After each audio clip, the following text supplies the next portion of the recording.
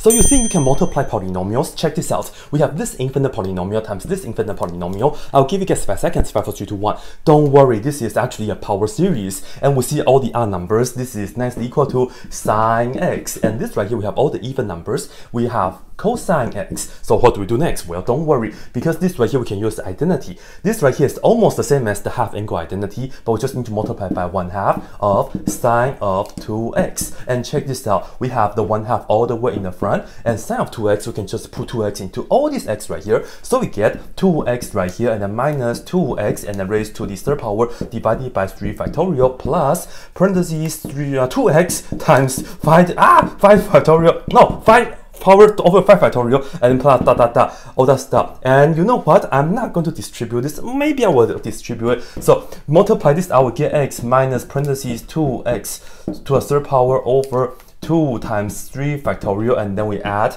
this right here is 2.